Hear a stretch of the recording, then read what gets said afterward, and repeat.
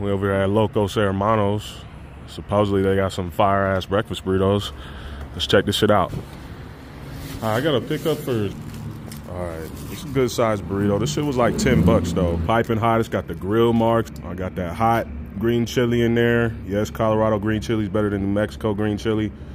It's got the potatoes. This is the big boy with the, it's got the sausage, chorizo, and bacon in it. This is a top-rated breakfast burrito. He just gave me this salsa verde. It kind of looked nasty, you know what I mean? It's just sitting on top. Green sauce is cool, but I like it better without the salsa. It makes it wetter. Giggity. For sure. Salsa's cold anyway. Not that it's not good salsa.